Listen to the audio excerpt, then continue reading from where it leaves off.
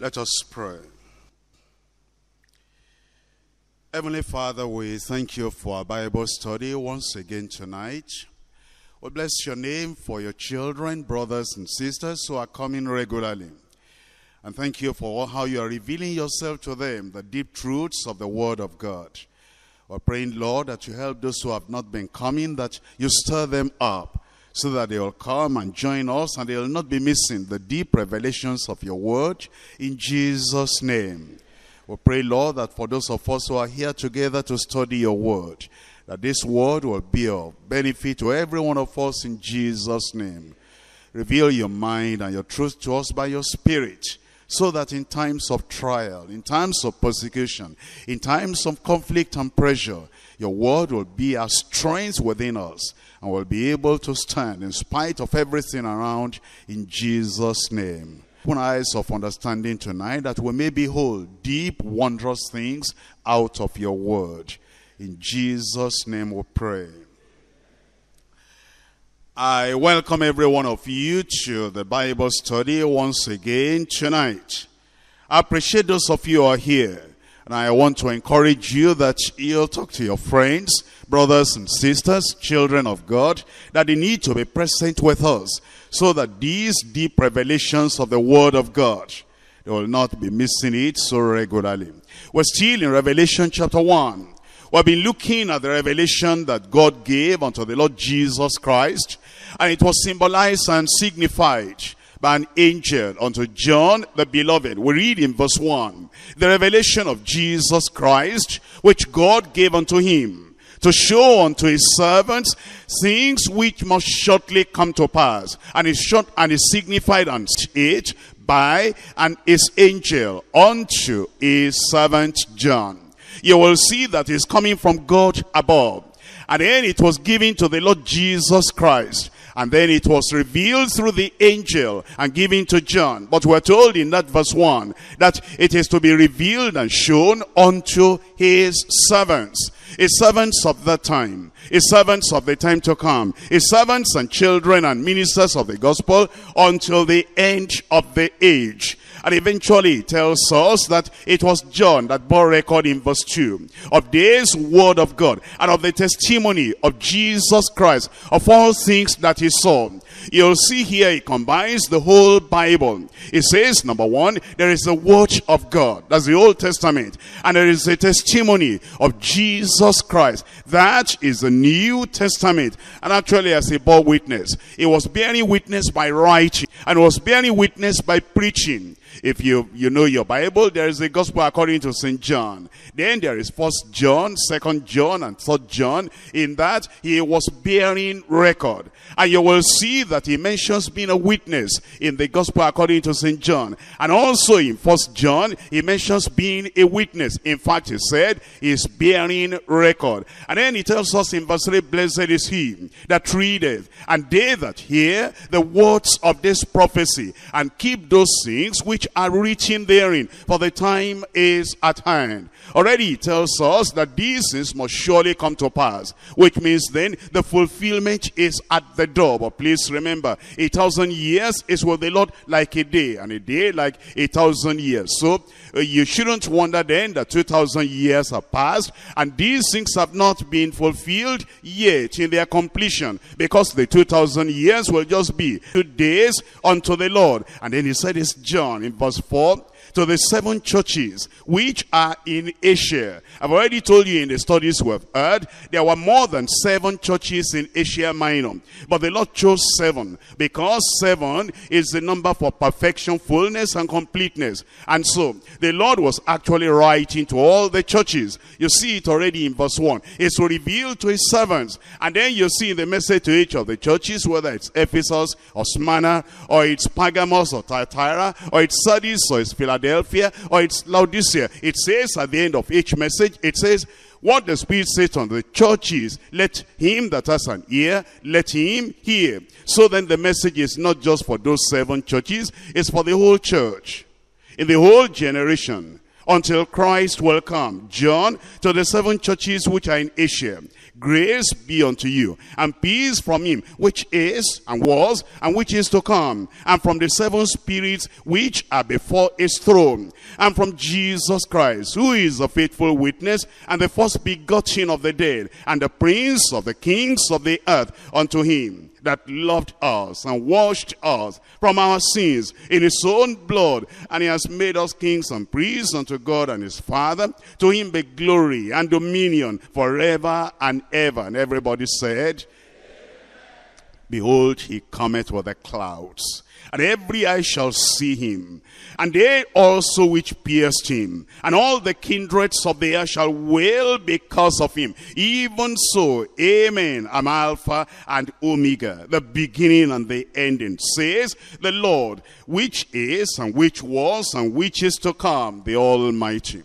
Having covered all those 8 verses, we're now going into the vision itself, the vision of the glorified Christ. As you look at this vision of the glorified Christ, you start from verse 9. First of all, John introduces himself. He says, I, John, one of the 12 apostles of the Lord Jesus Christ. I, John, that he is one of the people in the inner circle of the disciples of Jesus when Jesus was here on earth. I, John, yes, that same John that went to the Mount of Transfiguration with the Lord Jesus Christ. As Jesus was going to that mountain, he took Peter, James, and John. Yes, it's I, John, is the one that leaned on the bosom of the Lord Jesus Christ, the disciple whom Jesus loved. I, John, if I will that he tarry until I come. What is that to thee, Peter? You just follow me. Here is a person that the Lord said before he dies, he will see the glory of the coming Christ. He will see the vision of the glorified Christ. He will see Christ reigning, and he will see the people, he will see the film, he will see the whole scene before it even comes to fulfillment. And he says, it's I, John, according to the promise of the Lord, that is writing this to you. But there's another thing here. I, John. I remember we went to the Lord Jesus Christ with mother. And then we said, can we sit one on this side and one on the other side? And then Jesus said, you don't know what you are asking. Will you be able to drink of the cup I drink? And will you be baptized and immersed in the suffering I shall be immersed in, I shall be baptized with? And I remember that James and I, my brother and I, we said, yes, we can. And he said, yes, you will. You will suffer persecution, untold persecution. But it is not for me to give that seed to you. It is for whom it is appointed. And as he remembers that, the persecution he was going through now, and the deprivation he was going through now, and the banishment to the Isle of Patmos he was going through now, he said, it's me. It's exactly as the Lord has promised. I, John, who am also your brother and companion in tribulation, in persecution, in suffering, in the pressure, the oppression that came, the affliction that came as a result of the fact that they were believing the Lord, and in the kingdom and patience of Jesus Christ. It was in the isle called Patmos, that is called Patmos for the word of God and for the testimony of Jesus Christ. That's why I read to you from verse 1 to verse 8. It's referring to the record he had borne. In verse 2, who bear record of the word of God, part 1, and then of the testimony of Jesus Christ, part 2. He said, I've been bearing record, I've been bearing witness, I've been preaching the word, and I've been revealing to the people around and to believers and unbelievers alike the word of the Lord. He said, because of that, I'm suffering persecution. And I'm not the only one. You too suffering persecution. I'm a companion with you in tribulation. And it's in the kingdom of God. And it's for the patience of Jesus Christ. And I'm in this isle, in this island of Patmos, just because of this word of God I bear record to. And because of the testimony of Jesus Christ. It says, I was in the Spirit on the Lord's day. Sunday came. And I remember, were it not for the persecution now, I will be in the house of the Lord. But that will not hinder me. I was still in the Spirit of the Lord on the Lord's day, on that day of worship. And then I heard behind me a great voice as of a trumpet saying, I am Alpha and Omega, the first and the last. And what thou seest, write in a book, and send it unto the 7 churches which are in Asia, unto Ephesus, and unto Smyrna, and unto Pergamos, and unto Thyatira, and unto Sardis, and unto Philadelphia, and Laodicea. And before we actually see what he saw, let's look at this study today, the great persecution that came before the great revelation. The great persecution that preceded the great revelation. As we have seen, John has introduced himself. Not only introduced himself, he introduced the circumstances preceding the vision and the revelation that he received. This John is that same disciple whom Jesus loved. He loved Jesus because Jesus loved him. And he said it already in the earlier verse, in one of the earlier verses, when he said, unto him that loved us. And because he loved us, he washed us from our sins in his own blood. And he has made us now kings and priests unto him and unto the Father. And then he says, because of that, glory be unto him. I want my life to be glorifying unto him. And I want to love him. He loved him many years before. He had been following the Lord now for more than 60 years. History tells us that he became a believer about the age of 25. And right now, he must be around 90 years of age. More than 65 years he had been following the Lord. And he was still loving the Lord steadfastly without compromising. At this time, it was a Domitian that was the Caesar, that is the ruler, the emperor. If you understand the history of those people, General Titus was the one that destroyed Jerusalem, 70 AD. And John was alive at that time. Now General Titus had died. And a brother to General Titus, that's Domitian. He had become the emperor and the ruler. And he was a very wicked person. Not only wicked, very notorious. And not only notorious, he was very proud. He wanted his image in every major city. And then he was the first emperor that said they shouldn't just call him Caesar of Rome. They should call him emperor. They should call him Lord and God. So the people will go before the image of Domitian, and then they will kneel down, they will bend the knee, and they will say, our Lord and our God. But you know, the Christians know only one God, the God of heaven, the Father of our Lord Jesus Christ, and they refuse to bend the knee. That infuriated, that made him bitter and angry. And the persecution became very intense. The people that loved the Lord and that loved Jesus Christ supremely and followed him intimately, like John the beloved, they refused to bow the knee to any other God or to the image of Domitian. That's the reason the persecution was so intense. And the persecution they gave them, sometimes they'll beat them, sometimes they give them real hard, serious work to do. And you can imagine a man at the age of 90 suffering such a great persecution. This was the last surviving apostle. That is, all the others had died. His colleagues, the people of his age, the people that knew the Lord at the same time that he knew the Lord, they had all died. And this man remained alone. And even though he was alone, without any support, without any encouragement, without anybody to hold his hand and say, let's keep on standing, he was still standing all alone. We're told that he was the pastor, the bishop of the church in Ephesus. By the time he was arrested, because he was teaching the people to stay firm, uncompromising to the Lord Jesus Christ. So he was banished under the reign of this wicked emperor Domitian. Patmos, where he was banished to, was a barren, rocky little island, about 40 miles up the coast of Asia Minor. Banishment to such a remote island was a form of Roman punishment. The Christians were treated like criminals because they refused to worship the emperor as their God, as God. And being a leader of those Christians, that was enough, a criminal offense, to earn him, John, very severe persecution.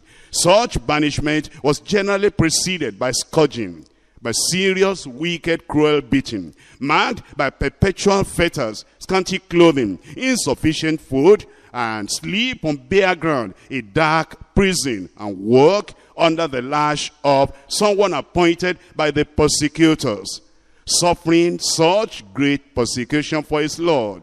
Then he saw the glorious vision, the glorious revelation, the glorious picture of the Lord Jesus Christ. As we look at these 3 verses today, we're considering them under 3 subtitles. Number 1, the persecution of Christians before the revelation. The persecution, not only of John, the persecution of Christians all alike before the revelation. Number 2, perception of Christ through the spirit of revelation. Just seeing Christ through the spirit of revelation. Now, number 3, the preeminence of Christ in the revelation. Let's come back to point 1. The persecution of Christians before the revelation. In Revelation chapter 1, let's look at it again in verse 9. I, John. It's like, I'm surprised. I, John. In the Patmos of all places, seeing this revelation. I, John. All those of you in the city and there is easy life and you have not gone through persecution yet, and you think that those of us under persecution, we are at a disadvantage. Listen to this. I, John, who also am your companion, am your brother and companion in tribulation and in the kingdom and in the patience of Jesus Christ, was in the island that called Patmos, for the word of God, for the testimony of Jesus Christ. As we look at what John is saying, he mentions 3 things here about himself and about his fellow Christians. It's not only talking about himself, because he talks about himself as a companion in tribulation, in trial, in suffering, in persecution, together with all the other people. He said there are 3 things here. Number 1, your brother and your companion in tribulation. That is in persecution. Number 2, your brother, your companion in the kingdom of God. He's been born again. Not only born again, sanctified and purified by the blood of the Lamb, and then filled with the Holy Ghost. He was there on the day of Pentecost, and then he was one of the people that preached and proclaimed the kingdom of God, and therefore he saw himself as a partaker of that kingdom. Not only a partaker of that kingdom, a companion, a fellow companion of the other people too, the believers too, in the kingdom of God. Number 3, a companion in the patience of Jesus Christ. In the patience, the perseverance of Jesus Christ. That is, wherever Jesus leads us, whatever Jesus permits, patiently, perseveringly, we go through it. And that is the commonality. That is the common thing among all those believers there. The Christians who have been severely persecuted. And the Christian leaders in particular, they receive greater pressure from the persecutors. But you see at this time now, how you receive this revelation. As we look at the records of the Bible, from the beginning of the Bible, it's encouraging to learn that persecution of physical suffering does not hinder God's revelation to his faithful children. Ask your fellow brother, ask your fellow sister, when they were going through persecution, was the time the Bible became very real to them. The revelation of the word of God, the insight, the wisdom, the depth of knowledge they received during the time of persecution was so great. Ask that sister there, whose husband had been, fiery and furious at home, and the persecution is so intense. It's at the time of that persecution, if you ask that sister, that she received great revelation in the word of God. Ask the brother there, when that brother was going through real torture, real pressure, real persecution, it was at that time the Bible was sweet, and the revelation was so deep, and the glory of the Lord was so much upon his life. And if you ask yourself, after you've gone through that persecution, at that time, your prayer life was deepened. At that time, your understanding of the Bible was very real. At that time, the revelation of the word of God, you just open the Bible like this, and revelations will be coming. Interpretation will be coming. There was deep understanding of the word of God during that persecution. No, persecution doesn't draw revelation.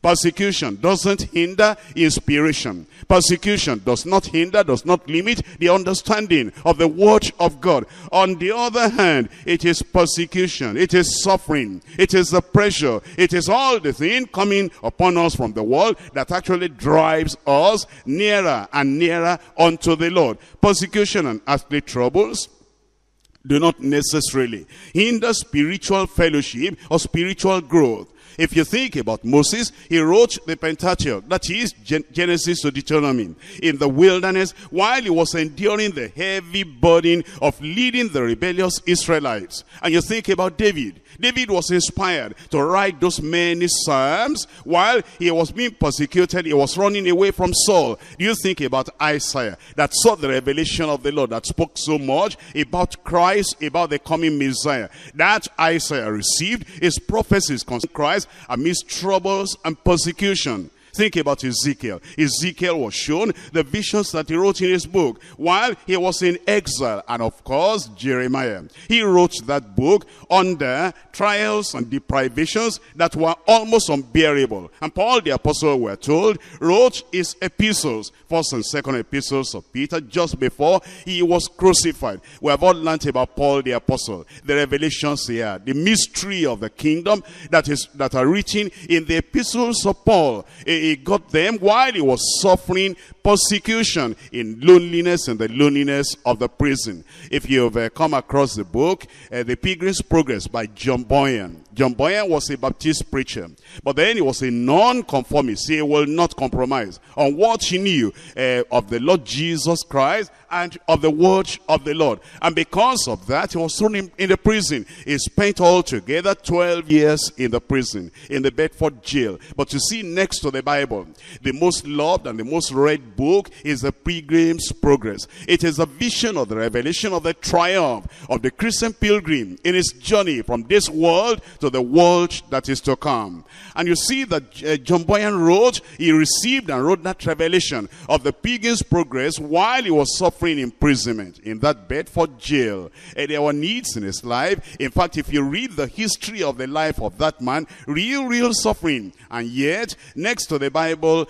the Pilgrim's Progress is the bestseller next to the Bible. You think about that. That means then that there is persecution. That doesn't stop the revelation of God in your life or in my life. Just remain with the Lord. You'll find that that suffering, that persecution will deepen your Christian life. As we think about John again, we're going back to John the beloved, and we'll see him on the Isle of the Patmos. He patiently endured the punishment for his loyalty to his king and his faithfulness to the word of God and the word of Christ. Yet the wrath of the wicked only brought John nearer to God, and the Patmos of persecuting Rome suddenly became the door to the most sublime, the most majestic, and the most glorious communion any man ever had with heaven.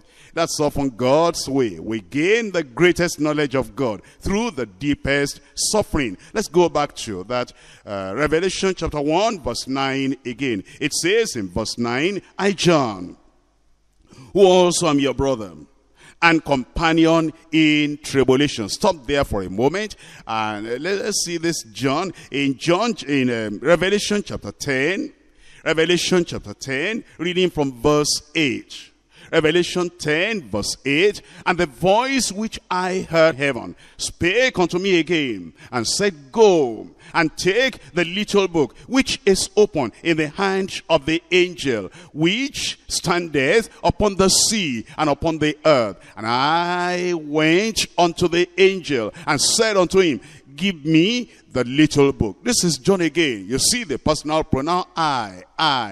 It's me, John. I got this revelation from the Lord, and the book had been written, the revelation you find in that book. And then I got it from that angel, and I ate it up. And it says, and it said unto me, Take it, and eat it up, and it shall make thy belly bitter, but it shall be in thy mouth as sweet as honey. What he's saying is, as you're seeing it, you'll be enjoying it. As you're seeing it, it will be wonderful to you. Even the privilege, the mystery that the Lord is revealing to you, the joy of it, the sweetness of it, the happiness that the Lord can choose to be the one that will put this on record. But as you look at the contents of the things that will happen, the thunders and the devastations and the horrors and the deaths and the cries of the people and the sorrow of the people, crying that the rock shall fall upon them, then you understand the content is bitter. But the very fact that you are choosing to be the writer, that will be sweet, that will make you happy. And I took the little book out of the angel's hand and ate it up, and it was in my mouth sweet as honey. And as soon as I had eaten it, my belly was bitter. It's still telling us that it's John that is writing, but it's telling us that he's a companion of the brethren in tribulation. John, are you surprised? Are you bothered that now you are suffering persecution for the Lord Jesus Christ? John says, no, I'm not bothered. Go back to my gospel and you will see the prediction that persecution will come upon the believer. I've written that already a few years ago out of the words of Jesus Christ. And I know that heaven and earth may pass away, but the words of Jesus Christ will never go unfulfilled. In John chapter 16. Verse 33, John chapter 16, verse 33. Here are the words of Jesus Christ, telling his own disciples before he left that persecution was coming. Get ready. Persecution will be coming. Get ready. Get prepared. In John chapter 16, verse 33, it says, these things have I spoken unto you, that in me ye might have peace. In the world ye shall have tribulation. John wasn't surprised. He had written about that some years before. He said, in the world ye shall have tribulation, but be of good cheer. I have overcome the world. That was the thing that gave them the assurance that although there will be persecution, although there will be pressure, although there will be all that physical suffering, yet can still be of good cheer. We can still be happy in the Lord. When Paul the apostle came, and then the churches were being planted, he gave encouragement to the people that persecution will come, tribulation and trials will come. In Acts of the Apostles chapter 14. Acts chapter 14. Reading from verse 21. And when they had preached the gospel to that city, and had taught many, they returned again to Lystra, to Iconium, and to Antioch, confirming the souls of the disciples, and exhorting them to continue in the faith, and that we must through much tribulation enter into the kingdom of God. Don't be surprised then if you are born again, and then you have entered into the kingdom of God in the spiritual realm of the kingdom. But then the final kingdom that is still to come, you are preparing so that you will enter into that kingdom to understand. We must, through much tribulation, as one is going, another one is coming. Because sinners are still in the world, and they're the people that persecute. Because Satan is still in the world, and he is the agent and the very source and the origin of the persecution. Because evil spirits that make people to do evil, there's still much around here in the world.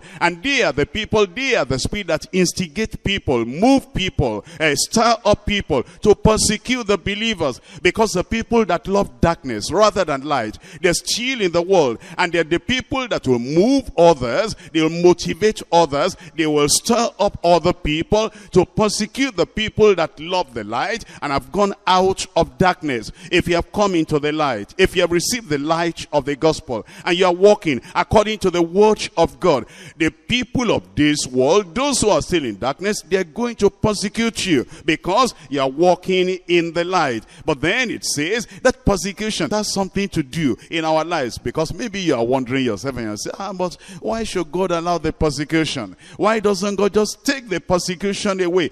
Because the persecution has a purpose.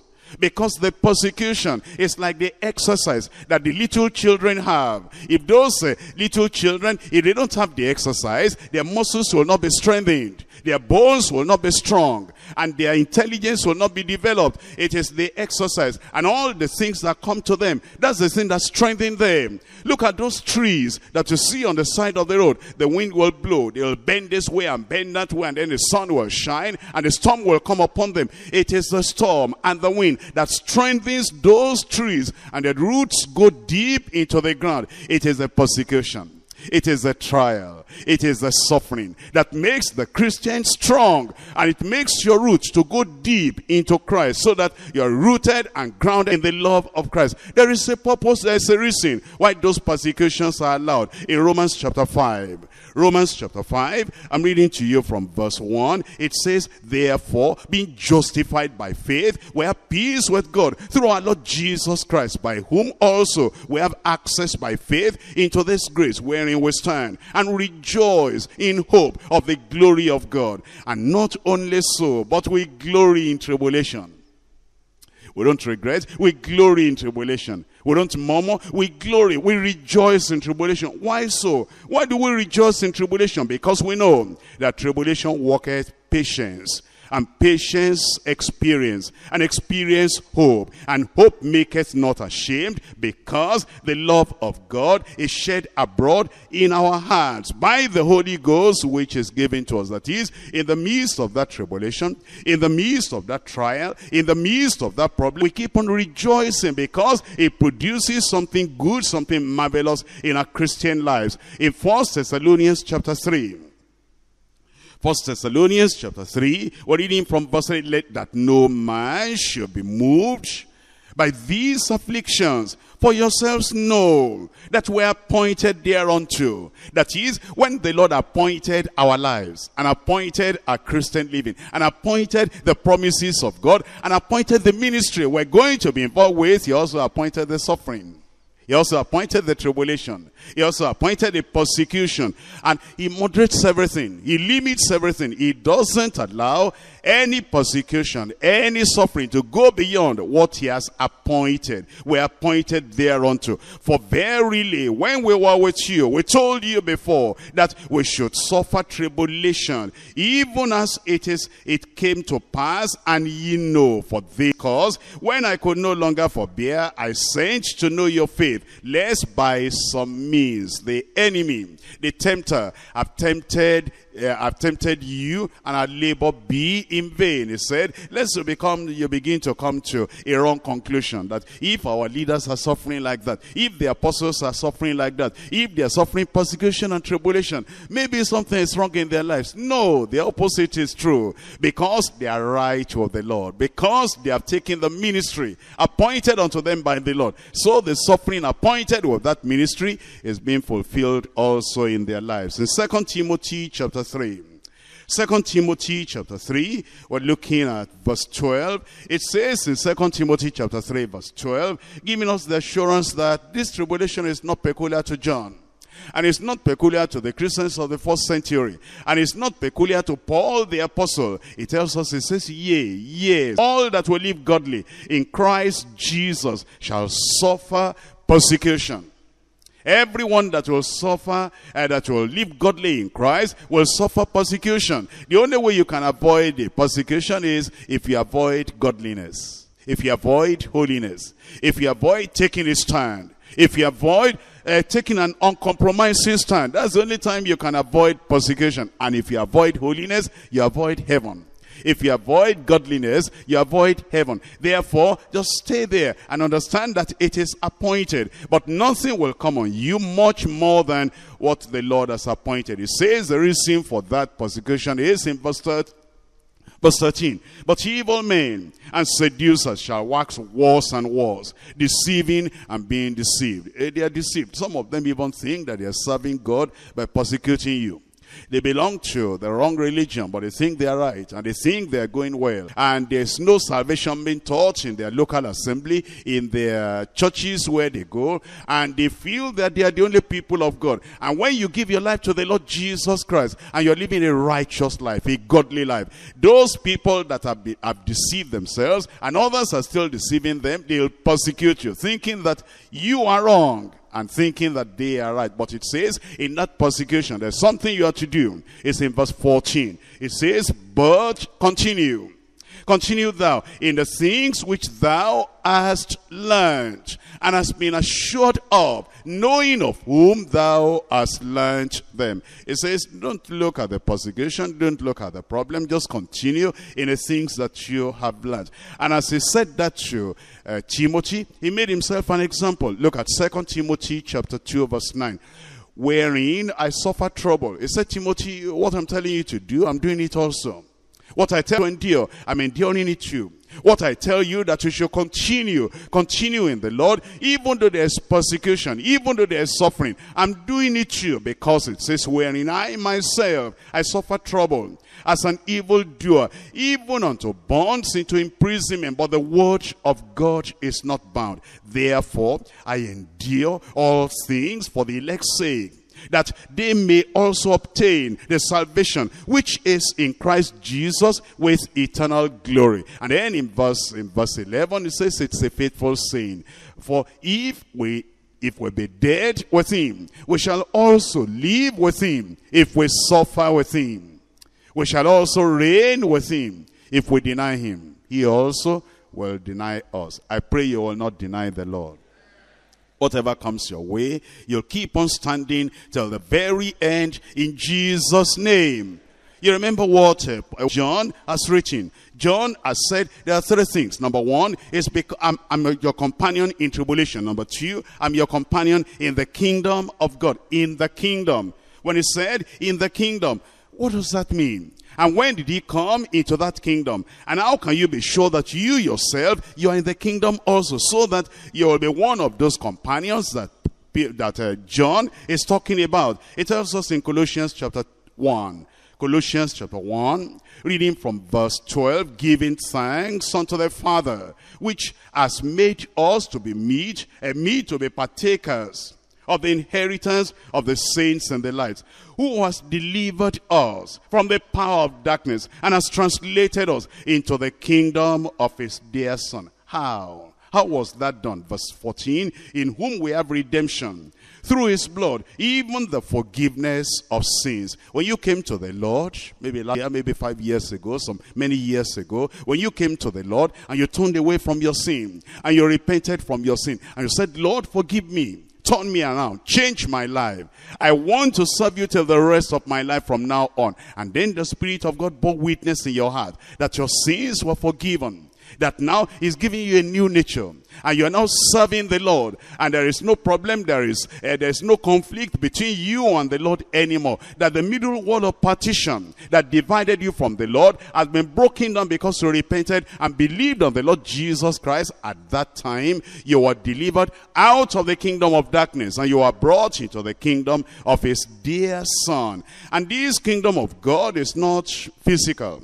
It's not meat and drink. It is something spiritual, and it comes with righteousness, purity, holiness in our lives. In Romans chapter 14, verse 17. Romans chapter 14, verse 17. For the kingdom of God is not meat and drink, but righteousness and peace and joy in the Holy Ghost. It is righteousness and it is peace and it is joy in the Holy Ghost. And then in Revelation, here is what it tells us in chapter 3. Revelation chapter 3, we're looking at it now because it says, I'm in this isle of the Patmos, and I'm your companion. Number one, I'm your companion in tribulation. Number two, I am your companion in the kingdom of Jesus Christ. Number three, I'm your companion in patience, the perseverance of the Lord Jesus Christ. That means I'm not in a hurry. That means, although the suffering is there, and I'm already 90 years of age, I'm not saying, oh, Jesus, when are you going to come? When will I die? So that I'll escape all these things. I'm patient in the tribulation. I'm persevering in the tribulation. In chapter 3 of Revelation, reading from verse 10 and verse 7, it says, because thou hast kept the word of my patience, I also will keep thee from the hour of temptation, which is to come upon all the world to try them that dwell upon the earth. It says, what we're going through is nothing. When the great tribulation comes, that one is going to try, going to test, and going to really punish all the people of the earth. Therefore, we can go through the little things that come across our way now, because we're going to escape the great tribulation that is to come. Behold, I come quickly. Hold fast that which thou hast, that no man take thy crown. We can suffer a little here, so that we'll reign with the Lord Jesus Christ when he comes. In Romans chapter 7, chapter 8, verse 17. Romans chapter 8 verse 17. And if children, then heirs, heirs of God, joint heirs with Christ, if so be that we suffer with him, that we also may be glorified together. I pray that the grace to remain steadfast, uncompromising until the Lord comes, he will give unto every one of us in Jesus' name. Because if we suffer with him here, we're going to reign with him in eternity. Now we go to point number 2. Perception of Christ through the spirit of revelation. The perception of Christ through the spirit of revelation. It tells us in Revelation chapter 1 verse 10. I was in the spirit on the Lord's day, and heard behind me a great voice as of a trumpet. Here John is telling us that even though he was undergoing persecution, and even though the conditions, the situation was not convenient at all, yet he says, do you know this? I was in the spirit on the Lord's day. That means the Spirit of God took over. How did that happen? Obviously, he was not looking at things that are seen. He was looking at things that are not seen. Actually, he was not thinking of his condition and mourning and murmuring and complaining and saying, oh God, why has this come upon me?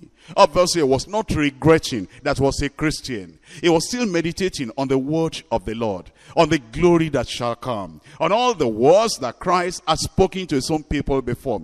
And as he was meditating, then it was the day of the Lord. And he said, well, it's the day of the Lord. Even though we cannot have music now, even though I cannot have companions here now, even though I cannot have other worshippers to be with me now, even though I cannot be on the pulpit and be preaching now, he started preaching to himself. And he started meditating on the word of God. On the Lord's day, that was a Sunday. Because you see, those early believers, they knew that Jesus rose on the first day of the week.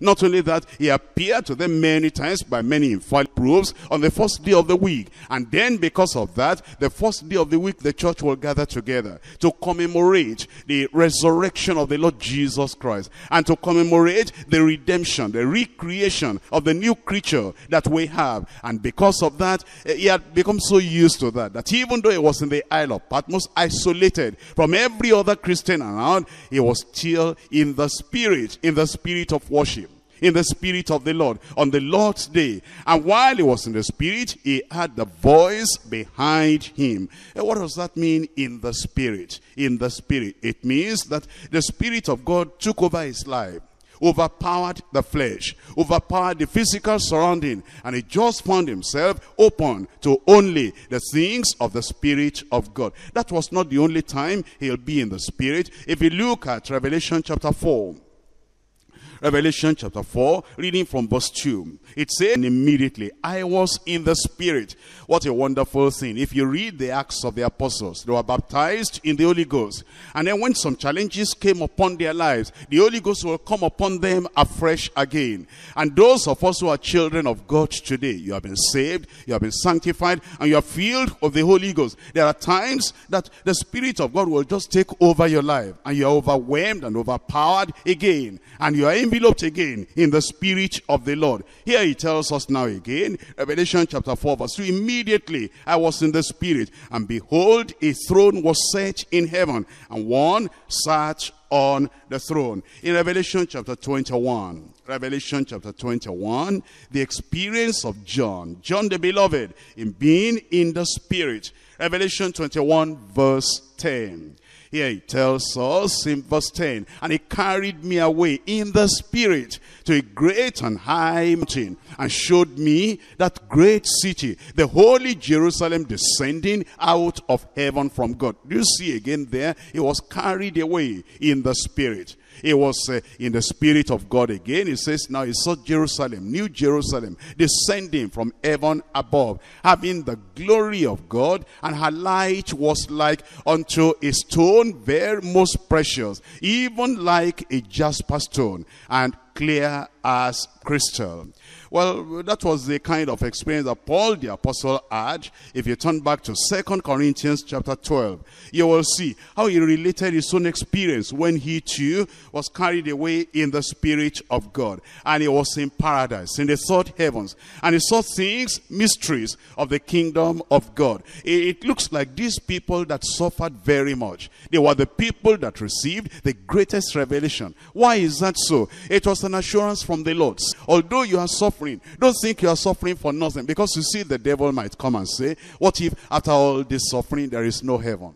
What if after all this suffering there is no future? What if after all this heaven there is no hell? What if after all this suffering you die like an animal and you go nowhere? And because they suffered so much, and the Lord wanted to assure them, don't allow the devil to confuse you and say that, what if there is no heaven? What if there is no hell? And so the Lord transported them to the glories beyond, so that they saw what other eyes have not seen, what eyes have not seen, what ears have not heard, what has not been revealed to the heart of man. It was revealed to these people because they suffered so much. They needed comfort. They needed reassurance. They needed affirmation, confirmation that they were not suffering for nothing. That's why the Lord showed them the great revelations that he showed them. And that's why it's been written in the word of God, that you too can read the revelations and understand that if you are suffering, you are not suffering in vain. One of these days, the Lord will come and he will take you to heaven.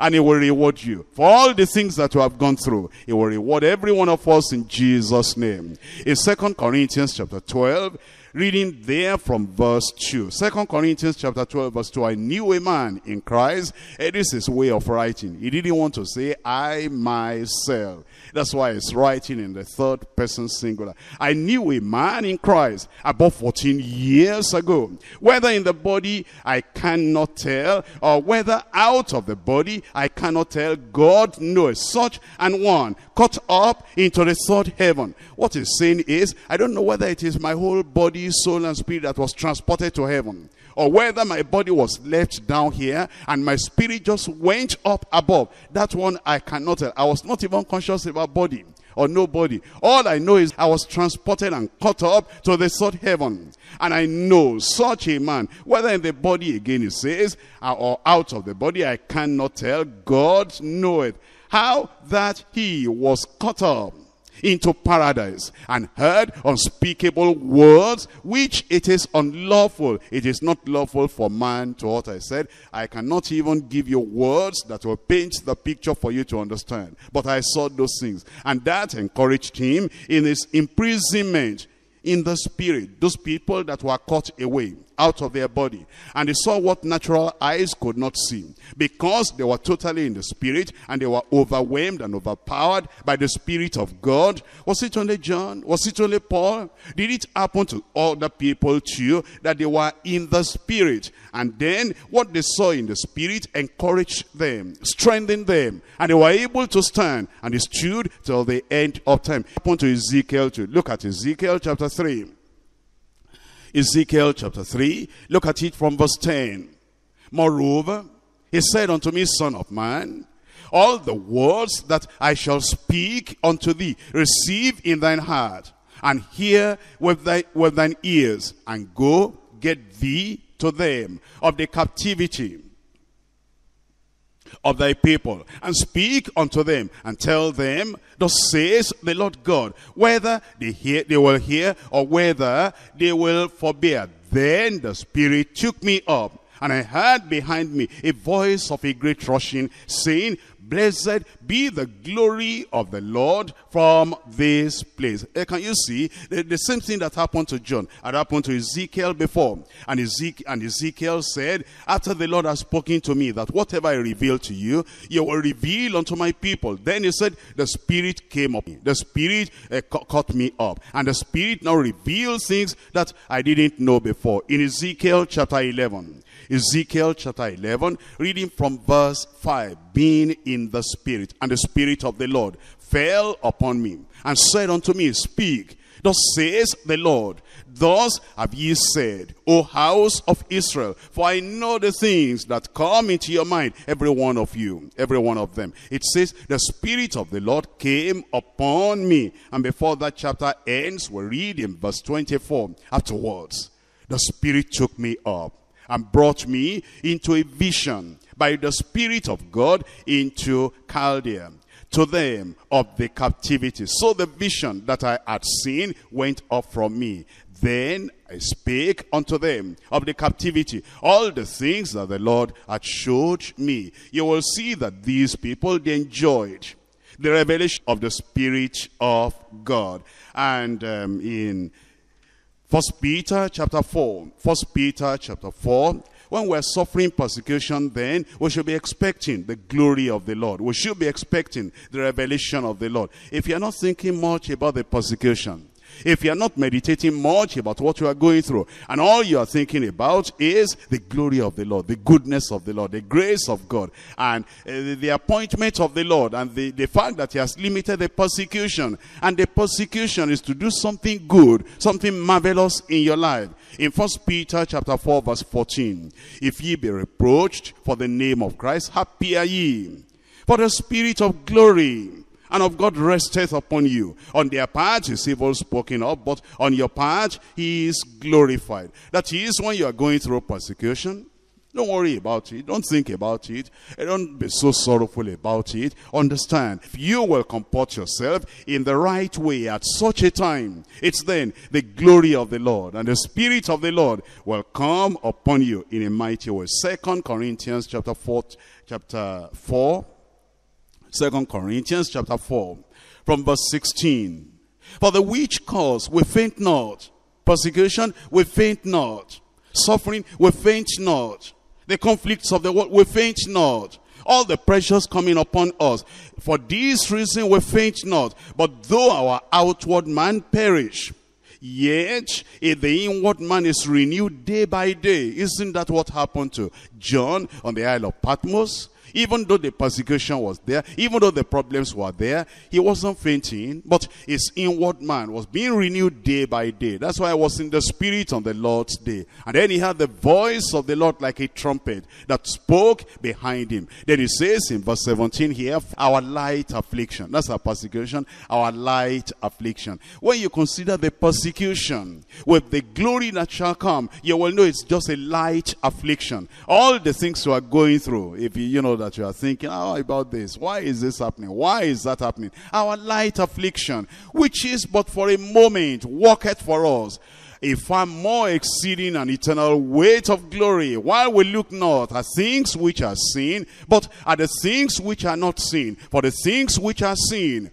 are temporal, but the things which are not seen are eternal.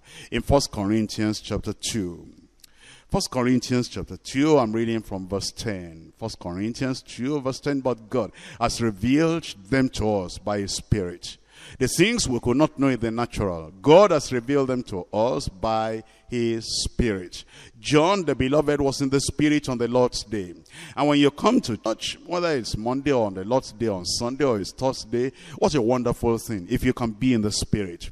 What a wonderful thing if you lessen the physical and you exalt the spiritual. What a wonderful thing if you don't look at things that are seen, but you look at things that are not seen. What a wonderful thing you come to the house of the Lord on the Lord's day and you tune yourself, you readjust yourself so that you can be in the Spirit. And the things of this world, the mundane things of life, will not be taking your attention while you are in the presence of the Lord. It is then that God will reveal to you by his Spirit. For the Spirit searcheth all things, yea, the deep things of God. For what man knoweth the things of a man, except save the spirit of man, which is in him? Even so, the things of God knoweth no man, but the Spirit of God. Now we have received not the spirit of the world, but the Spirit which is of God, that we might know the things which are freely given to us of God. And then he tells us in verse 13, which things also will speak, not in the words which man's wisdom teacheth, but which the Holy Ghost teacheth, comparing spiritual things with spiritual. But the natural man receiveth not the things of the Spirit of God. That is, if we come to church and we're just carnal and natural, and we are concentrating on the natural, on the physical, and we're not tuning ourselves to hear the voice of the Lord, and we're not in the Spirit, even though we're in the house of God, even though it is the Lord's day, then we will not recognize the things of the Spirit, for their foolishness unto him. Neither can he know them, because they're spiritually discerned. On the first day of the week, that is the Lord's day. And you will see that, I'm sure you know this already, but let's just refer to Acts of the Apostles, chapter 20. Acts chapter 20, reading in verse 7. The early church met on the first day of the week. They worshipped on the first day of the week, and that became the Lord's day. Acts chapter 20 verse 7. And upon the first day of the week, that's the Lord's day, when the disciples came together to break bread, Paul preached unto them, ready to depart on the morrow. And he continued his speech until midnight. Did you hear that? I said, did you hear that? He continued his speech until... Aren't you grateful that I don't continue till midnight? In Revelation chapter 1, I'm reading to you from verse 10. Revelation chapter 1, verse 10. Here John is relating his experience, and he says, I was in the Spirit on the Lord's day, and I heard behind me a great voice as of a trumpet. I heard behind me a great voice, and that voice sounded like a trumpet. That's the voice of the Almighty. The voice of the Lord Jesus Christ. The voice of Alpha and Omega. The voice of the one that was dead and is risen again and is alive forevermore. And his voice was not like when he was walking the streets of Jericho, when he was in Jerusalem in his earthly ministry. His voice was now sounding like that of a trumpet. In Revelation chapter 4 verse 1. Revelation chapter 4 verse 1.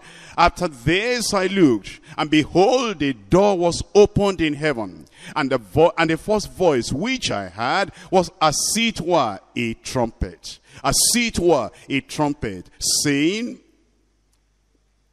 talking with me, which said, come up hither, and I will show thee things which must be hereafter. As you look at John the Beloved, he perceived the things of the Spirit of God, as was in the Spirit on the Lord's day. His physical senses were suspended, and his spirit became open to the visions and revelation of the Spirit of God. The revelation concerning the day of the Lord, that is, concerning the end time, concerning the beginning of the great tribulation, all through to the end of the millennial kingdom. All that was revealed to him while he was in the Spirit on the Lord's day.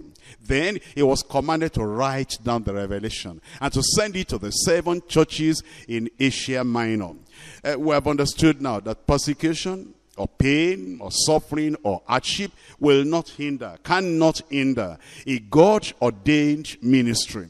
Sometimes as you are in the ministry, and then there's persecution, or maybe there is pain, then you are wondering, this persecution will crush my ministry, will destroy my ministry. No, it never happens like that. No matter where a man is, no matter how hard his life may be, and no matter what he is passing through, he may still be in the Spirit whenever he gives himself fully, consecrates himself fully unto the Lord. And if he is in the Spirit, even on Patmos, the glory and the message of God will come to him and will come through him to other people. Now I want to see point number 3. The preeminence of Christ in the revelation. The preeminence of Christ in the revelation. Revelation chapter 1, we're looking at verse 11.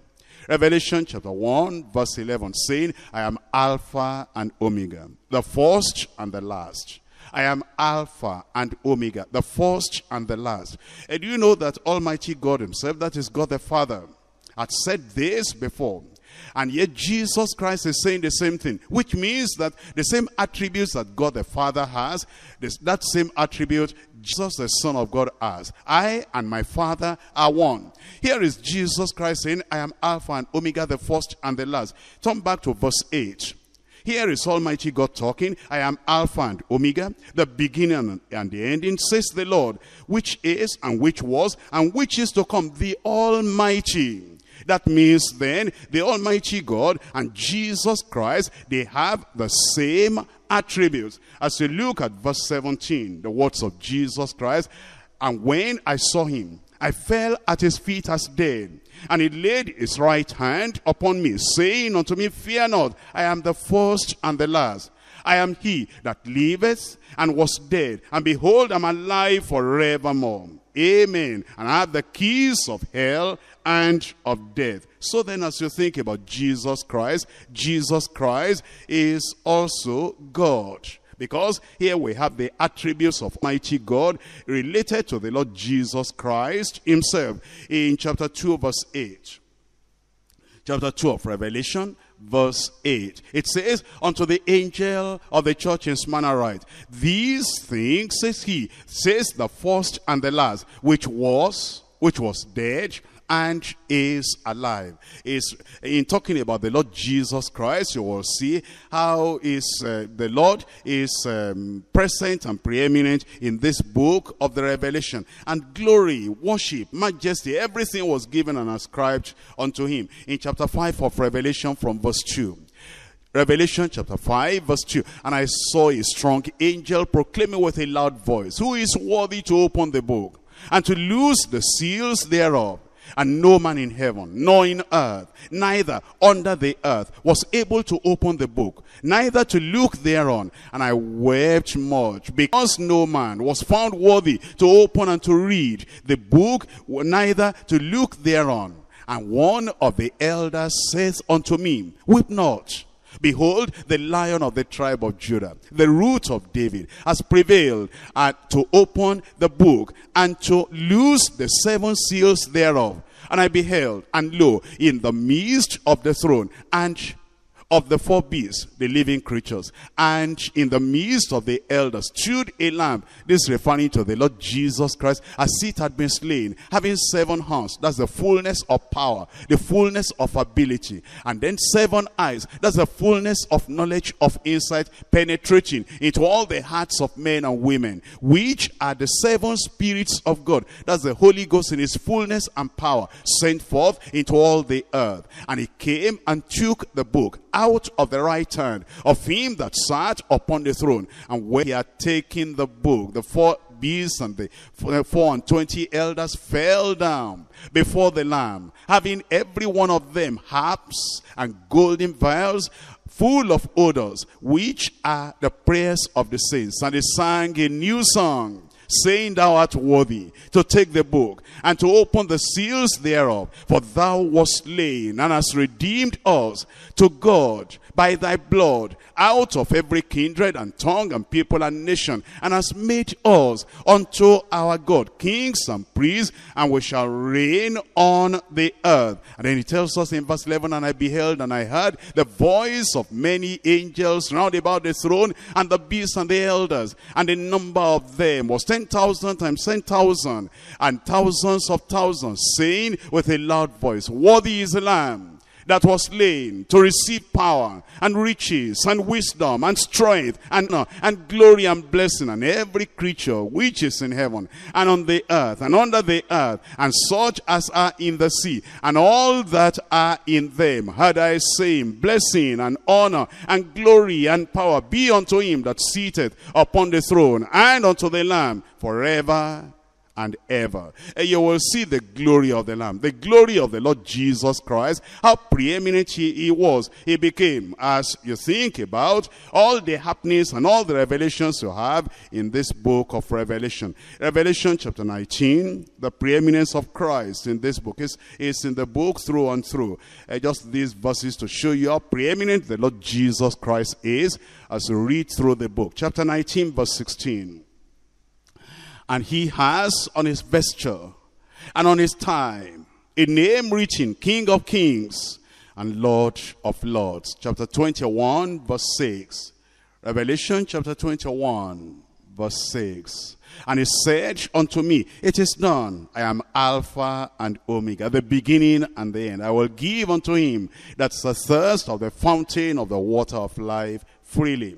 As you look at the book of Revelation, you find that Jesus Christ equal with the Father, the same with the Father. That is, having the same nature, omnipotent as the Father, omnipresent as the Father, omniscient as the Father, and eternally existent as the Father. Is referring to himself as the first and the last, the beginning and the end. Revelation chapter 22, reading from verse 12 to verse 13. It says, behold, I come quickly. This is Jesus Christ. And my reward is with me, to give every man according as his work shall be. I am Alpha and Omega, the beginning and the end, the first and the last. This is the Lord Jesus that gave the revelation. Verse 16, I, Jesus, have sent mine angel to testify unto you these things in the churches. I am the root and the offspring of David, the bright and the morning star. And let's come back to Revelation chapter 1. As you look at Revelation chapter 1, you see what the Lord is commanding John in verse 11. Saying, chapter 1 verse 11, saying, I am Alpha and Omega, the first and the last. What thou seest, write in a book, and send it unto the 7 churches which are in Asia, unto Ephesus, unto Smyrna, and unto Pergamos, and unto Thyatira, and unto Sardis, and unto Philadelphia, and unto Laodicea. If you look at verse 19, you will see that same command. He was to write it. Write the things which thou hast seen. That's part 1. And the things which are. That's part 2. And the things which shall be hereafter.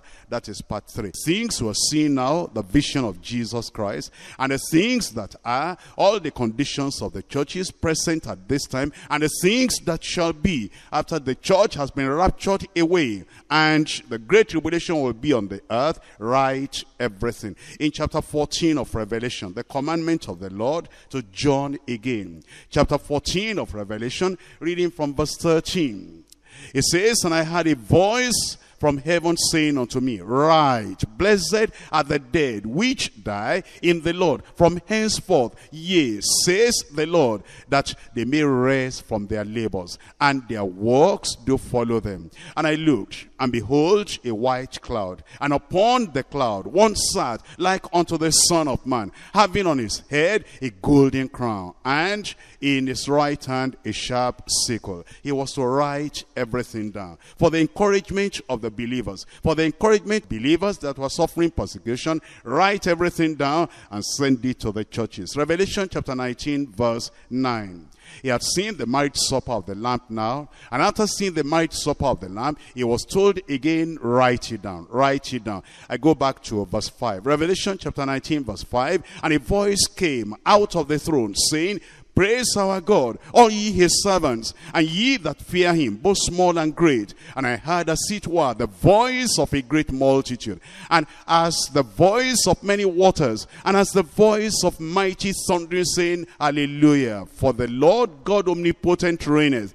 Let us be glad and rejoice and give honor to him, for the marriage of the Lamb is come, and his wife, the bride, has made herself ready. And to her was granted that she should be arrayed in fine linen, clean and white, for the fine linen is the righteousness of the saints.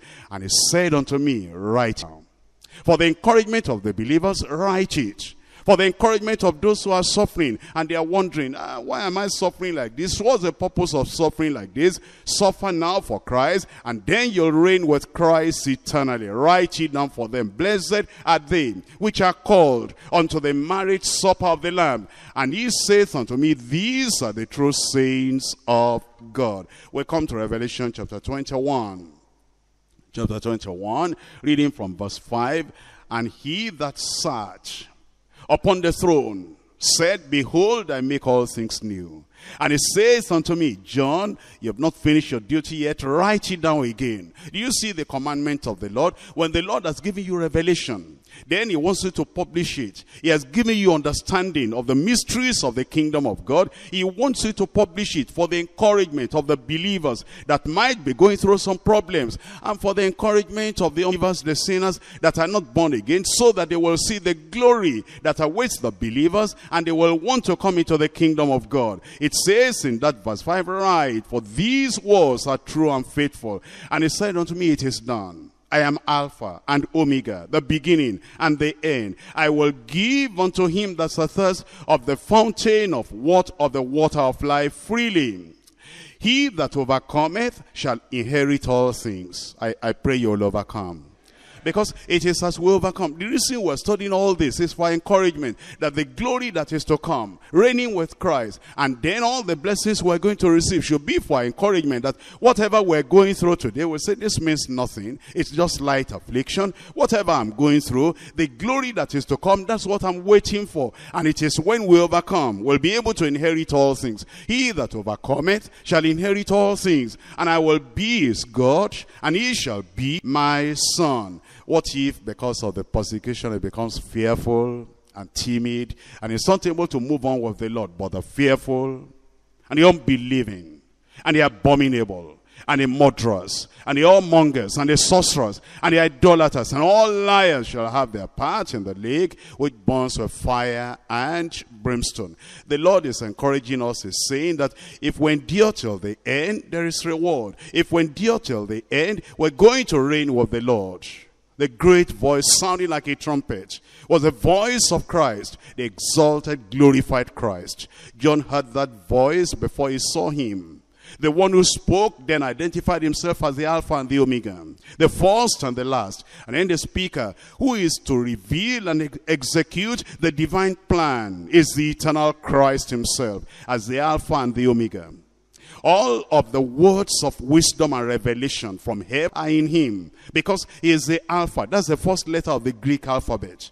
And is the Omega. That's the last letter of the Greek alphabet. That means then all the letters and all the words in between, they belong to him. And the revelation of all mysteries from God comes through Jesus Christ. He is the sum total, the embodiment of the words and the wisdom and the self-disclosure of the invisible God. Christ is everywhere present in this book, is everywhere prominent in this book. Not only present and prominent, I've read the references to you already. He is preeminent, he is exalted above everyone else, above angels and men, above the living creatures and above the 24 elders, above everyone, because we see them throwing down their crowns and then bowing down before him, worshiping him. In this book of Revelation, Jesus Christ is exalted high. He is preeminent. This book of Revelation then reveals the exaltation, the power, the dominion, the authority, the enthronement of Christ. Angels and men worship him. They worship the preeminent Christ. And then John was commanded, write it down, reveal it. All that you have seen, send it to the churches. When Daniel received his own revelations of the end time events, he was commanded to seal up the book, even to the time of the end. But John was commanded, don't seal it up, don't wrap it up, don't bury it, write it down. Send this revelation to God's people. The mystery was sealed at the time of Daniel. It is now an open vision in the time of John the Beloved. When the Lord has given you, revealed himself to you in salvation, revealed himself to you in sanctification and holiness, revealed himself to you in the power of the Spirit, you are to then reveal that same truth unto other people, so that what you have seen, what you have enjoyed, other people too, they'll be able to see, they'll be able to receive, they'll believe, and they'll enjoy as well. Remember what the Lord has taught us today. I, John, who also am your companion and your brother in tribulation and in the kingdom and in the patience of Jesus Christ. I was in the island that is called Patmos, for the word of God and for the testimony of Jesus Christ. And I was in the Spirit on the Lord's day, and I heard behind me a great voice as of a trumpet, saying, I am Alpha and Omega, the first and the last. What thou seest, write in a book, and send it unto the churches which are in Asia, The Lord has revealed himself to you today. Are you just going to go out without doing something about it?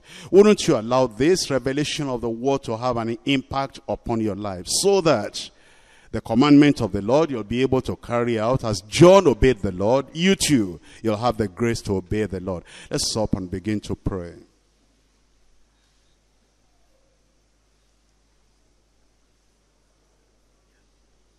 Are you in the spirit or in the flesh? During the study, are you in the spirit or in the flesh? When you are going through persecution, do you stay in the flesh or you come into the spirit? Have you been persecuted for your faith? Have you been persecuted for your stand? Have you been persecuted for being saved, for living a righteous life? That you refuse to bow the knee to the kings of this world and to the idols of this world.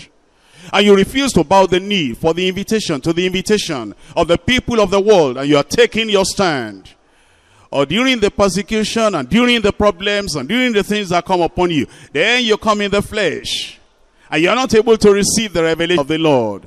Why don't you tell the Lord will give you the grace, that during your persecution, during your suffering, during the pain, whatever affliction or whatever may be the trial of faith coming upon your life, you'll not be thinking in the flesh, you'll not be acting in the flesh, you'll not be behaving in the flesh, you will be in the spirit.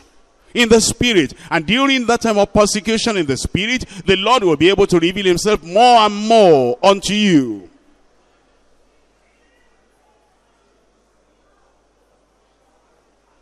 John was born again. He had known the Lord, and he bore record to that. What it means to be born again, what it means to know the Lord. Are you born again like John was born again? John had been sanctified. The Lord Jesus prayed for John, and the Adamic nature was taken away.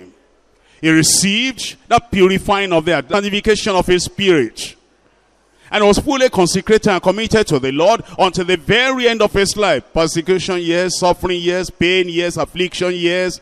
Opposition of the enemies, yes. Hatred of unbelievers, yes. But he remained through it all. Through it all. He remained with the Lord. How about you? How about you? Are you remaining with the Lord?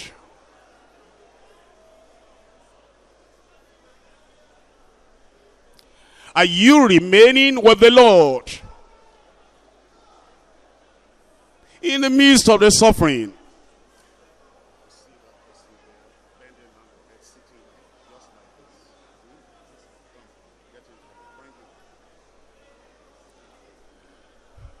Remain with the Lord. Whatever the suffering, whatever the persecution, remain with the Lord. Don't allow the persecution, the suffering, or the pain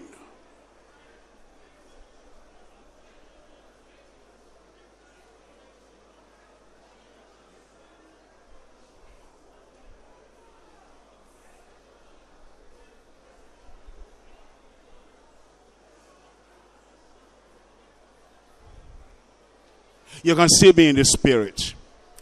You can still be in the spirit. You can still be in the spirit.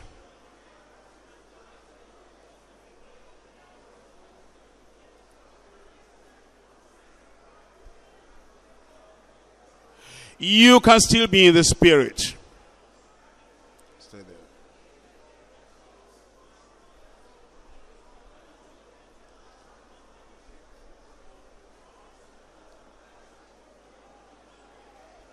Pray. The Lord will strengthen you. The Lord will help you.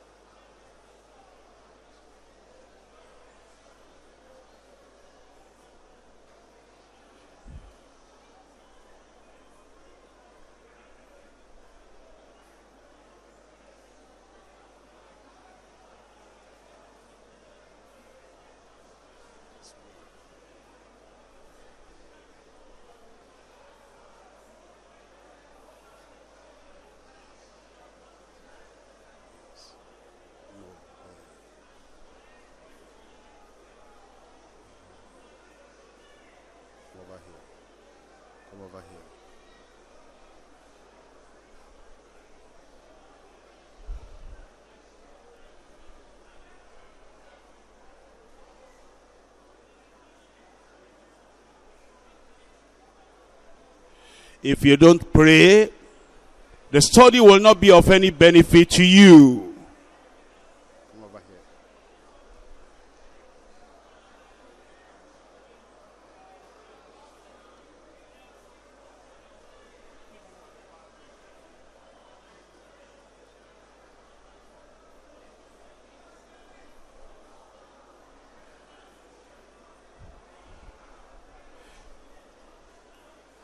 People like John the beloved, the reason the Lord revealed himself to them, because of their seriousness, their consecration and commitment. Give yourself fully to take the word of God seriously. And even if you are suffering persecution because of the word, take your stand. Be in the spirit. The revelation of the Lord will be abundant to you. And then obey the Lord. What you have received, what you have learned at the Bible study, go and reveal it to other people so that they too can be saved as you are saved.